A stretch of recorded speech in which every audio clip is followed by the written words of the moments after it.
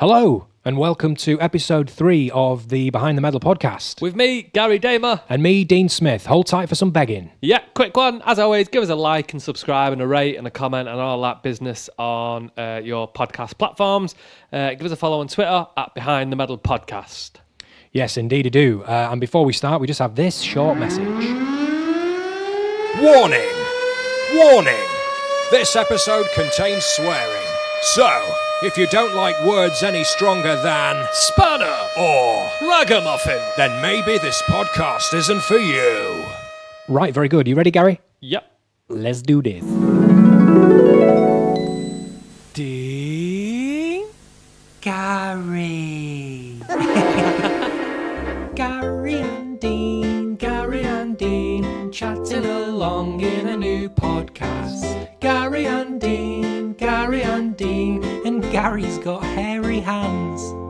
We run around and see the world. Triathlon tales, Dean's hair is curled. We talk some shit and play some games. For legal reasons, some names are changed.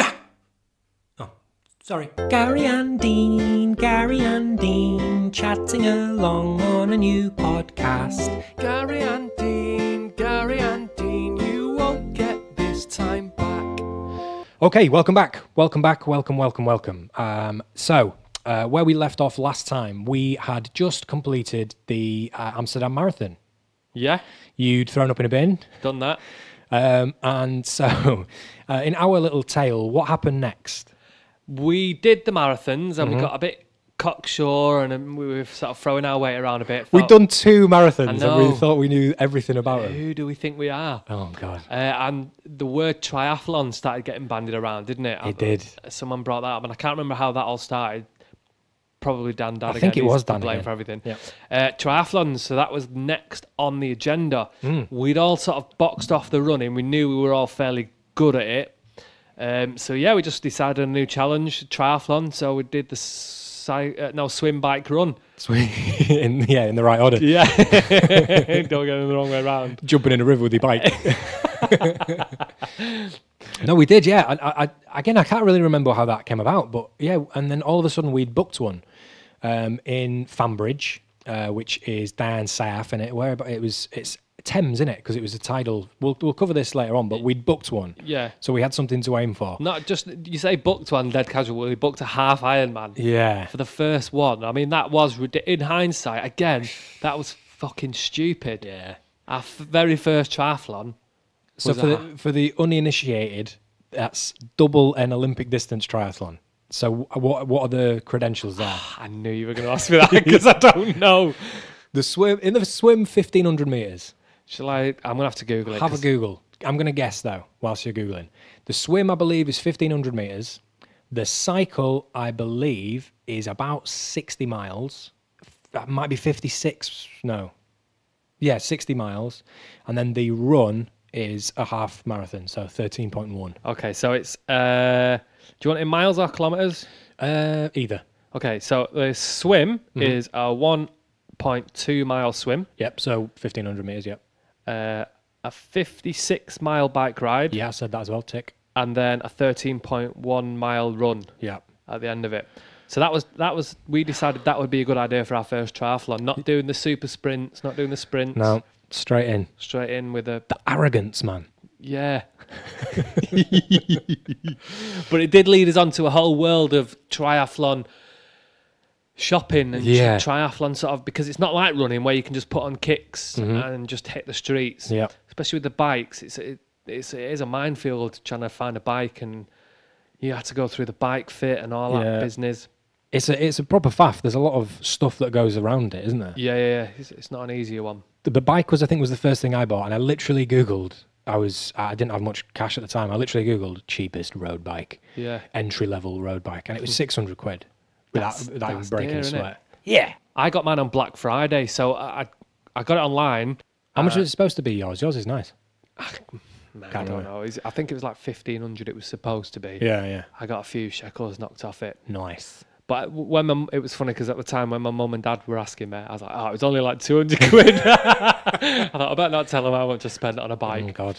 But I bought the bike and it got delivered to like some depot somewhere. So at the time, what I did is I hired a van to go. You? Yeah. I didn't know this. Yeah. I hired a van to go and pick the bike up.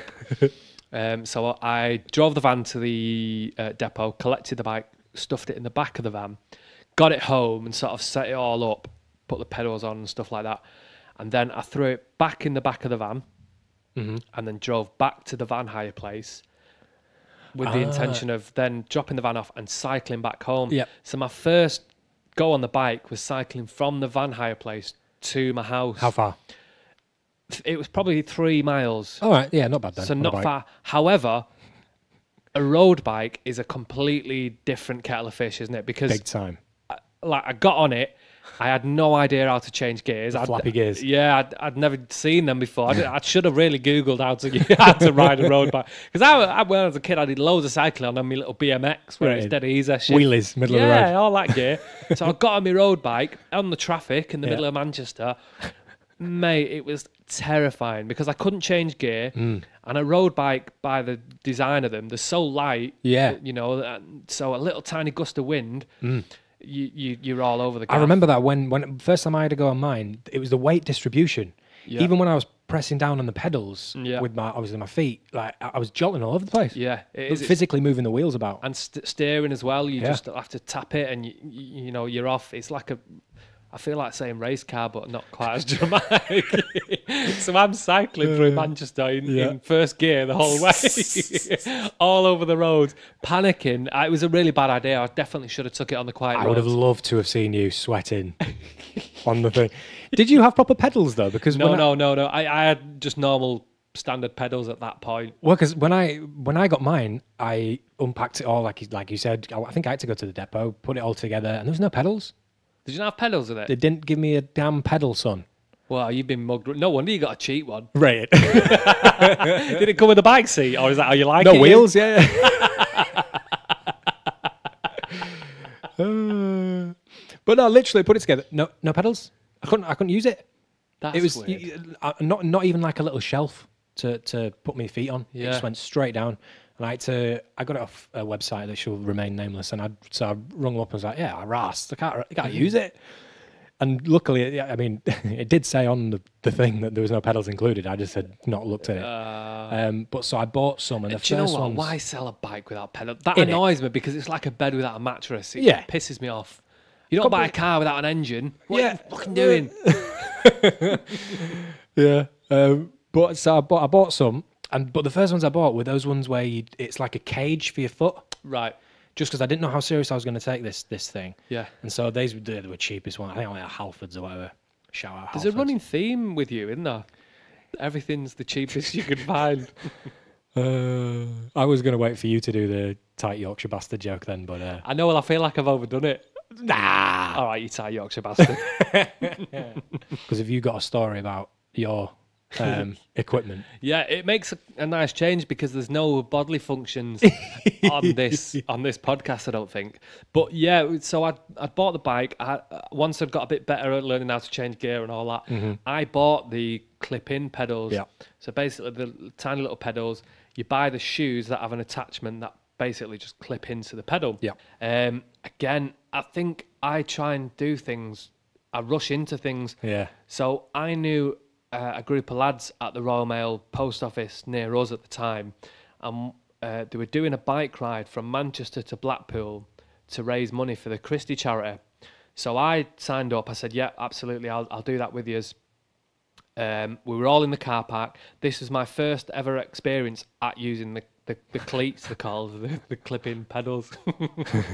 So, But just before you carry on, they are quite. You've got to twist in and out, haven't you? It's not just a case of. It's not like putting a shoe on. yeah, There is a technique to it. there is. Yeah. And because they were new, they were still fairly stiff. Yeah. So you've got to sort of, you've got to twist your foot to unclip from the pedal. So there was about 10, 15 postmen in the yard, and there was a guy who was going to be like following us down in the van.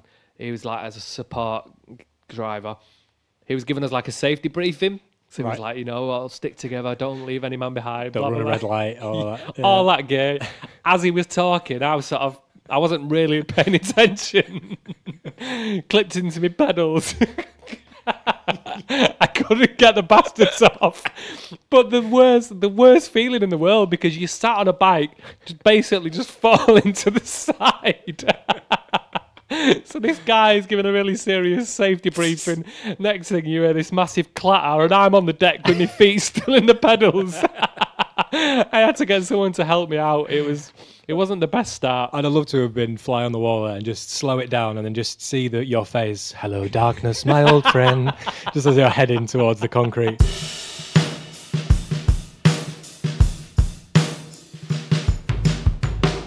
But that's not the story I thought you were going to tell.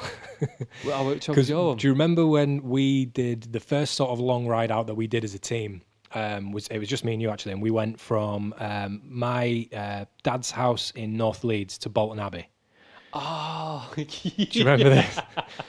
That again is about 20 miles, so a return journey is about 40 miles. And so we decided to go and do this. We took a packed lunch and all that gear, but it's a lot of roads before you get to this nice little country road. And so we dived onto this country road for the last 10 miles or something down to Bolton Abbey, North Yorkshire, and.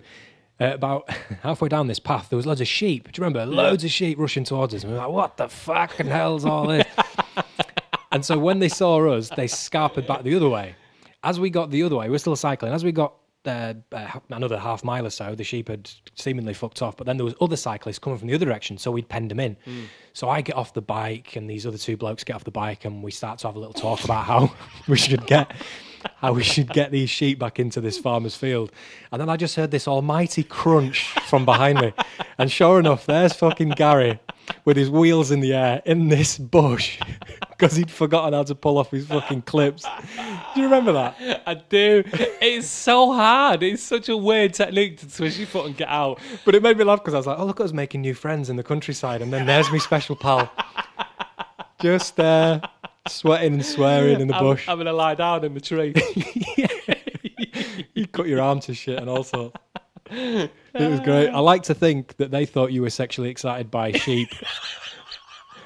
And so we've stopped to help these sheep, and then you've just thought, right, abort, and just dived into the bushes for some solitude. Well, we're in Leeds, so it is a possibility.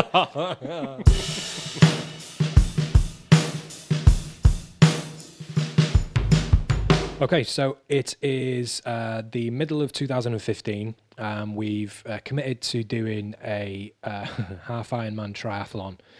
And so we basically just trying to get accustomed. We're trying to do as much swimming as we can. With the running, we're basically ignoring. But we say to ourselves, right, the bike, if we can nail the bike, get the bike in a good time, then that's going to set us up well for the rest of the race, right? Yeah. So we have a look at biking events in the country. And now that year, 2015, was the first time that they'd done the Tour de Yorkshire. The Tour de France had been the year before and set off in Yorkshire and had been this whole big thing, and it was great. So they did the Tour de Yorkshire. So we signed up for the Sportive. Yeah. Me, Dean and Dan Dad, all three of us. Yep. There was 3 distances. There was like a long, like a medium, and then a small. Yeah. Dan Dad is a proficient cyclist. He loves Yeah. it. So he did the long distance. Mm-hmm. We did the middle ground, which was about how long? About 80 miles, I think. 80 miles. Yeah, which long enough. Yeah. Because Dan's was 110. I think so, yeah. Was it? Because we just had a little Google, and the distances have reduced, I think. They definitely. I remember it as a fact because the first year, as you say, was our year. Yeah. The year after it, they definitely changed it because of how tough that year was. That's not me just bigging our sends up. It was a tough route. Yeah. Because it includes all the hills from the Tour de France. Now these guys are obviously professional cyclists. Well, and I'm on a 600-pound fucking bike. They're with no pedals. Yeah, with no pedals, just shouting into the into the Yorkshire air. But these guys are on fucking 20 bags of sand. Yeah. Vehicles. Yeah, and I just think it was too tough. The first one. I think so. Yeah, because it was the hills, man. Oh my god. Yeah. Some of these, I had to get off a number of times and just push the bike up because I physically couldn't cycle it. I didn't have the strength in my legs. There was so many of those hills where I was searching. I was desperate for there to be another gear on my bike, lower. Yeah. So that I could. I mean, people were walking past. Old people were walking past me, and I was cycling. Yeah. Swearing. It was so. It's the hardest thing I've ever done. I was just going to say that it's the toughest thing I've ever done. And because it rained for about the first 2 hours as well. So it was did it? Fuck me. really wet and miserable. Because they cancelled one of the hills. Do you remember? Because someone had come off their bike. It was a downward hill. Anyone who knows Leeds and Yorkshire, it was Otley Shevin, so it's a big old hill, and someone had come off their bike there. So I hope they were all right. Didn't I? I'm sure we checked up on that actually. But that's how, purely because of the water. Yeah. On the surface roads. But bear in mind, we did it in about 7 hours, I want to say. Yeah, I mean, it felt like twice that, but Oh, yeah. it absolutely did. But this is 7 hours worth of event. Dan had set off an hour and a half before us because he was doing the long run. So he's on an 8.5 hour thing. Mm-hmm. So you never guess what happened. Yeah, so I was riding up this hill. It was a big Cow old and hill. Calf. Cow and Calf Rocks in Ilkley it was. Is that what it was? Yep. All the way through the race, I'd been cramping up, just my thighs and my calves, and it wasn't nice. So going up this hill, I had to jump off my bike and just stretch out. And to be fair, like the people of Leeds were amazing because this geezer, the neighbour, had come out and he held my bike and he helped me stretch the cramp off. And as I was stretching, I heard a clatter behind me. Yeah. I turned round and it was Mr. Dean Smith. he must have been, I don't know how far behind, but he'd eventually caught up. He'd cramped up as well, so he jumped off his bike, threw his bike on the floor. At exactly the same spot. Yeah, and he hadn't clocked me at this point, so I just went, Dino! He saw me, and I felt like we ran towards each other in slow motion and made a load of noise. This poor geezer stood there holding my bike. So we'd had an amazing little moment of meeting up 3 miles from the end of the race after all these miles we've just covered. I needed that though. Oh man, Yeah. my head was well and truly falling off. Just with the hills, I think. Yeah, the hills, that was the one for me. It was just cramp. It was just so tough. So then we set off. We joined up, we hooked up together, and we set off again together. Now, a little bit further down the road, I cramped up. I had to jump off my bike again, and you carried on. So I'll let you take over what happened next. Right, yeah. So Gary just said there that we'd met up about 3 miles before the end of the course. It was a little bit further than that. Cow and Calf Rocks in Ilkley is a little bit further, but not much further. So Gary cramps up again, top of that hill. I carry on, and I'm just pedaling away. Now, what my kit when I do any of these events is I have a black tri-vest, basically, triathlon vest, and white tube socks, sports socks, pulled right up. I don't know why, it's comfortable. I've got them on now, in fact. But Dan always identifies me as wearing that. He's like, oh, I see you've got your kit on again, Dean. There we go. And I was about 3 miles. It was at that point, about 3 miles away from Roundy Park to finish. And I just heard him. But I heard him, he was talking to this dude, and he just pulls up alongside me. All right, Dean. All after Amazing. 8 hours worth of him cycling, he found me. So close to the finish line. Yeah. And then me and him, my head had well and truly fallen off at this point. He was fine. He wasn't blowing at all. He's a machine. And we carried on for a little while. And then who turned up then as well? Well, I saw your socks, because obviously I'm behind you at this point. I saw your socks. I hadn't clocked Dan, so Yeah. I caught up to you, and you were going, Garrett, it's Dan, it's Dan. And we were all just like, "Ah!" Yeah. Unbelievable. Unbelievable. Out of all those people, out of all our distances we were separated, Yeah. to meet up, and we've got an amazing photo, which we'll stick on Twitter. Yes. Oh, yeah. At Behind the Medal. Of us three crossing the line together holding hands. Amazing. Unbelievable. From a collective, quick maths, 22 hours worth of event, 7 for me, 7 for you, 8 for Dad, we ended up crossing the finish line together. The chances of us three meeting up like that. Slim to none, son. Because it was great, because that advert was around at the time where it would be going like, da-da-da-da-da, this much, da-da-da-da, this much. Yeah. But this moment, priceless. And Absolutely. that was, for me, I was going, this is incredible. Yeah. But yeah, that was the Tour de Yorkshire, and it surprisingly didn't put us off. We carried on. We carried on towards the triathlon. Yeah. Are we going to cover the triathlon in a bit more detail at another point? Yeah, we will. But Yeah. there is one more thing I want to say, because you said before about there not being any bodily functions in this episode. I'm going to take that baton off you, son. Oh, shit. I'm going to do it myself. Remember the time you said, Dino, as we were training for the triathlon, Salford Quays do this great swim thing. You turn up, You pay your cash, you stick a wetsuit on, you swim around the quays. Yeah, You Swim it's called. It's awesome. Sweet, shout out to You Swim.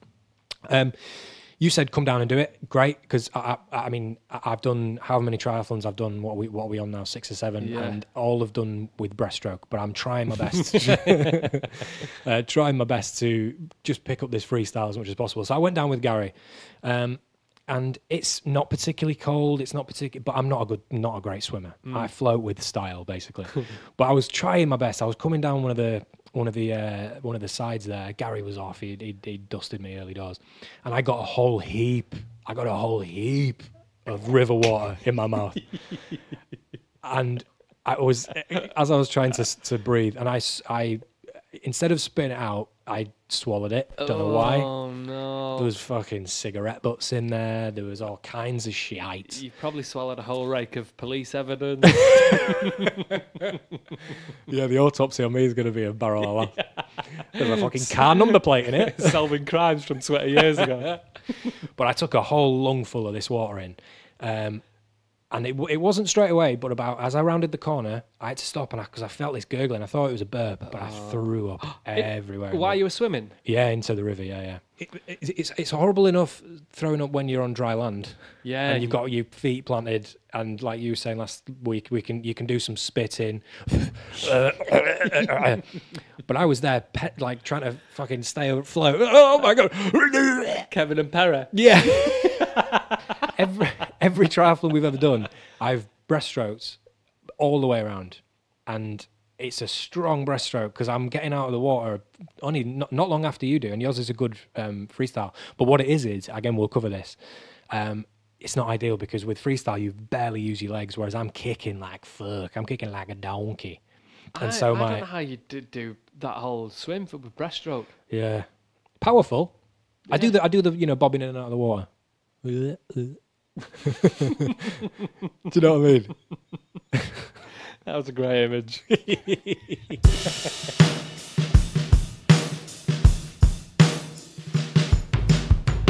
All right, so now for a quick word from our sponsors.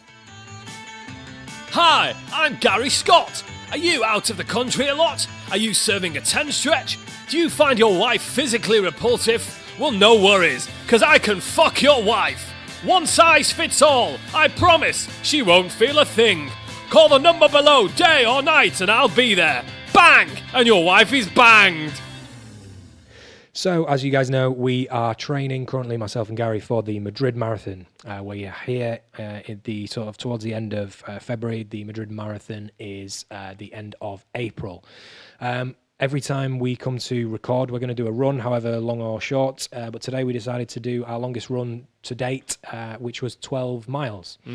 I live in South Manchester. We didn't particularly get a particularly interesting route, but we ran the long way around into town, basically, and then just redoubled our steps for 12 miles. How was it, Gary? I had a bad one today. Because we set out, and it was making me laugh because for the first 6 or 7 miles we were quite chatty, cracking gags. And then you mentioned something about a pizza, and then I realised I was really hungry as soon as you said that. So from like 7 to 12 miles, I was really struggling because I was really hungry, and I was just getting lower and lower and lower, and we got quieter and quieter. But I think by the end we just stopped talking. Yeah, but that's normal, I think, on those long runs because you have to preserve energy at some point. Yeah, and do you know what? The amount of times I always say to me, I'm going to bring some change out of me on my card just so I can stop in and get a chocolate bar or something if I need one, but I just keep forgetting. But that would have been ideal. But it was funny because you were saying you were battling with your legs. Yep. And I was battling with my head, so we both just went very inside ourselves and very quiet. And well, I always think there's one of three things that can, there's a variety of things that can go wrong, but for me anyway, it's either my head, my legs, which it was today, or my lungs. For some reason, when it's if it's cold or even if it's very warm, sometimes I just feel like I can't get enough oxygen in. Do you have the same thing? I do when it's cold. Yeah, it's like my chest is rattling. Yeah. Yeah, today it was just hunger. I think just like I'd not eaten enough, not prepared well. Yeah. Maybe a bit of water as well, because you said a couple of times as well, we can call it a 10 miler, no heroes, our usual. Yeah. But I'd made a promise. I thought we need to do. We said 12, so we need to do it. Yeah. We had to walk for 60 seconds. Yeah, but that's not bad. I said to you as we were coming in, it's if we'd have stopped and done 10, sensible. 10 miles is still a very good distance, but the fact that you pushed through it and did the 12, that's good training, because those last 2 miles are worth so much more than just being comfortable. Yeah.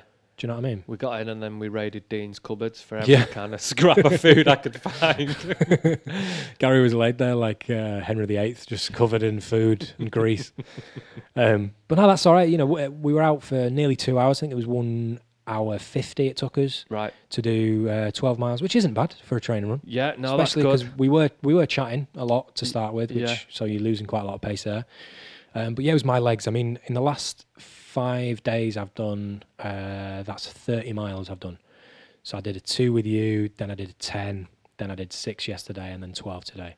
So there's no wonder that my legs hurt a little bit. Yeah. So getting to that point, it's about 7. No, it was a bit later for me. It was about 8 miles. I was like, oh shit. It was. I could pinpoint. It was like 8 miles. I think, where it was like, oh god.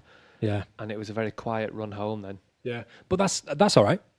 I don't see any dangers with that. No, that's the bonus of running with you, because if I'd have been on my own, I'd have probably flagged the cab down or something. Yeah, I've done that before. Got on the tram. I was doing a run once. It was probably about 15 or 16 miler, and I ran past a tram stop, and it just got to the point where I was going, should I just dive on the tram? But obviously I didn't have any money on me, so I'd jibbed the tram. Oh, did you? Yeah. Oh, they'll get you. I know. They'll come get you, son. They didn't that day though. Aha. To pay is to fail. But about halfway around, or rather halfway through Gary's low blood pressure bit, he said, "Oh, I think it's a salty potato. It's like the salty potato thing." And I know exactly what that means.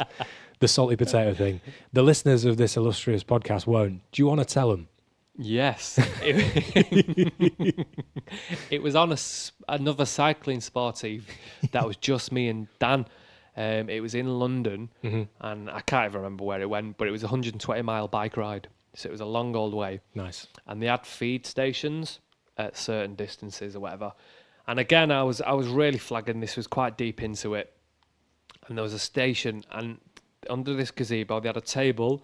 They had a massive bucket of like potatoes, new potatoes chopped in half, and then they had a massive bucket of salt.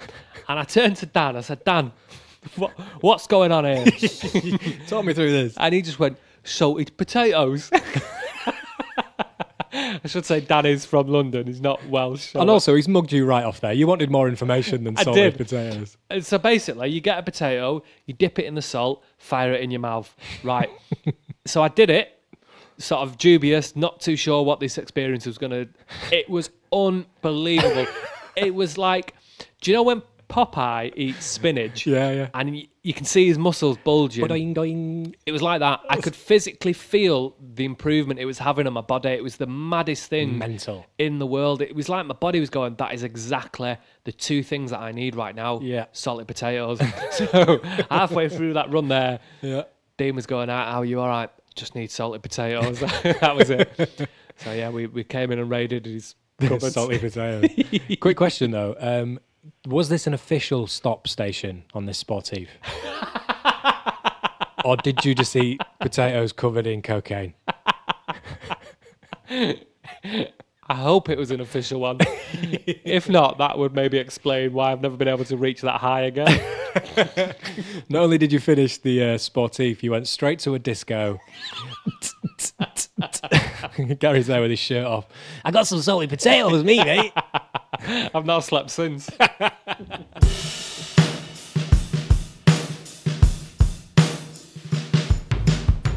Okay, so after the roaring success that was Justin Timberlake's edition last week, sent over a remix of his Senorita, sent it to Gary Damer. It's brilliant, wasn't it? Awesome. Well, he liked it. He said he sounded really lovely on the... He did sound lovely. I was particularly impressed at his vocal talents. Oh, well, yeah, he thanks you kindly. But I got another one. No way, he's been back in touch again. He's been back in touch. Wow, he's got a lot of spare time, Justin, hasn't he? Do you know what? He's got a lot of spare time, and I think he's a bit infatuated with a certain someone. Well, he's only human, isn't he? He's got eyes in his fucking head, hasn't he? Not made of fucking wood, is he? Do you want to hear it? Yeah, absolutely. This is called Sweaty Back.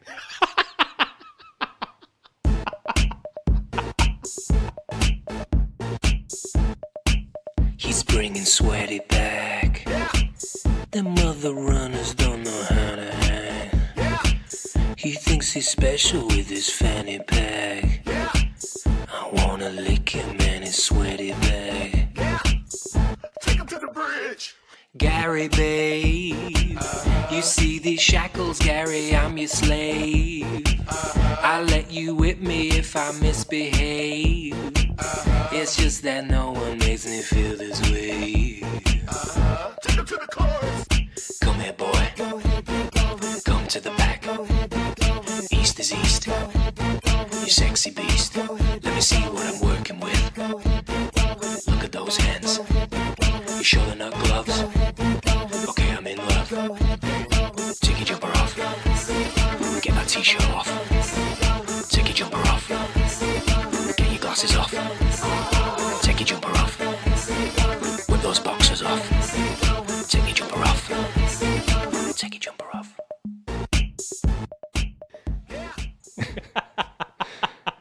I think he's got a bit of a crush on you, mate. I think he needs locking up.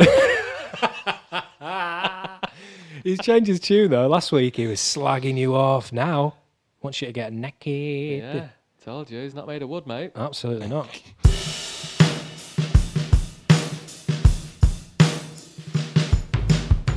Okay, it is time for your weekly quiz, Dean.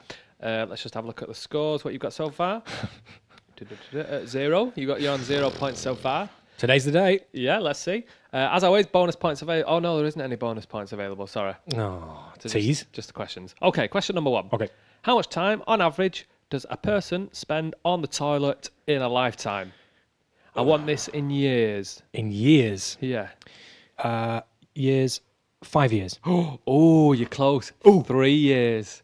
It's not really that close. Well, in the grand scheme of it, this is always makes me laugh. I mentioned this before, but when they have a little aside, it just goes in brackets, maybe more for people with bladder issues. I reckon I double that at least. Right, yeah, on the weekend you double that. But maybe like 2 of them years are not actually on the toilet, just like in my trousers. I reckon that's probably more now though, because like if I go for a sit down wee, treat myself, right? I take my phone. Wait, can I pick you up on that? You have a sit down wee? Every so often, yeah. Do you? Yeah, treat myself. Why not? Have a little sit down, bit of me time. Look at some news. I don't know. I mean, you've got a sofa. Why do you need to go to the toilet to do that? Just change the scenery. Fair enough. Question number 2. This one's another Guinness World Record for you. Okay. Most balloons blown up by one guy using just his breath in 1 hour. How many? 100. 910 910 in an hour using just his breath. Good going. Yeah. The guy apparently had to go and see doctors for advice because he kept passing out while he was trying. Well, he had too much oxygen in his head or something. Yeah. I once did that in an audition. The character's supposed to have like some sort of seizure. It's for casualty. It's not like it wasn't for something random, like a phone advert.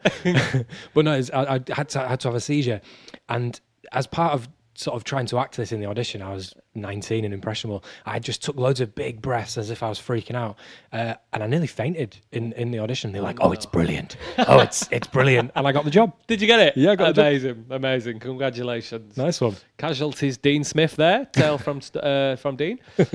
Yeah, it's a lot. That 910. That's loads, man. Right. Question number 3. Mm-hmm. What is unusual about the reproductive system of a male snake? It doesn't have a penis. No, he's got 2 knobs. A snake has 2 knobs. Where? What? Like, is the one like regular place, and then the one on like the small of his back? Or? No. They're both together. But listen to this as well. Some snakes, right? Each penis has 2 tips. What? So that's 4 helmets. It's like a bike shop.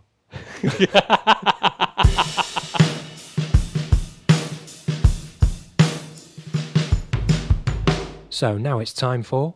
Ginger wisdom. Ginger wisdom. Haha, new jingle for this. Yeah, it's nice. I like Yeah, it. some choral work. Yeah. Beautiful. We should layer that some more, just for like 1,000 Vietnamese children screaming ginger wisdom by the end of it. Be like my dreams. Okay, so to conclude, here is ginger wisdom. I have 2 inspirational running quotes for you, and I want to know just what you think. Okay. So the first one: running is the greatest metaphor for life because you get out of it what you put into it.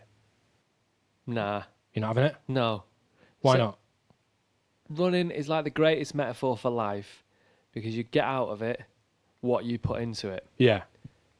But the thing is there, you could change it from running to anything. Hoovering is the greatest metaphor of life. You get out of it what you put into it. That doesn't mean anything. Yeah. That could be anything. But isn't it more about you have to work very hard at running? If you can't just like Yeah, with but you have to work up hard at hoovering, otherwise you're going to miss bits. If I was hoovering and didn't do under the table, just did around it, yeah. I'm not going to have a good life, am I? Whereas if I'm efficient in life, and I'm efficient in hoovering, I'm going to have a lovely time. Wicked, excellent. Thanks for that. Do you know who said that? Do you know whose quote that was? Is it James Dyson?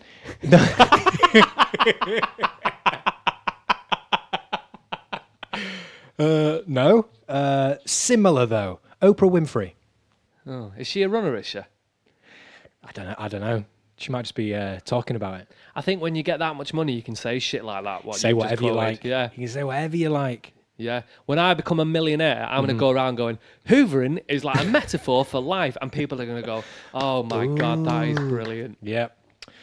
So Fuck off, Oprah. thank you. The second one. Only those who risk going too far can possibly find out how far one can go. Yeah, I like that one. Yeah? Because you've got to test. No way, that's not the word. You've got to try the new stuff to find out if you like it or not, if you're any good. It's like me with running. I've got into it, found out I'm quite good at it, found out it's changed my life, but I wouldn't have known that if I'd have never have tried it. But then even if you can boil that, that works that. But even as a metaphor to boil it down to a sort of more simplistic level. Today, we did 12 miles. We nearly stopped, but only those who risk going too far can possibly find out how far one can go. So just taking it on base surface level, we tried to do 12 and we did do 12. And so our training is further than we were going to do. Say it to me one more time. Okay. You ready? Yeah. I'm going to get close to the mic for this. I'm going to whisper it. Okay. Only those who risk going too far can possibly find out how far one can go. Only those who risk hoovering under the table can find out how clean under the table can be. How many toenail clippings are under the table? Yeah. Do you know who said that one? Go on. Peter Andre. No, it wasn't. T.S. Eliot. Is that the guy off Love Island? For fuck's sake, Gary.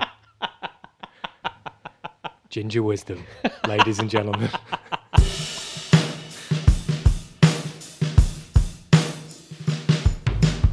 So there you have it, the end of the third episode of Behind the Medal. Yep. Don't forget to like and subscribe. It's a goodbye from me. And goodbye from me. Bye-bye. Ta-ra.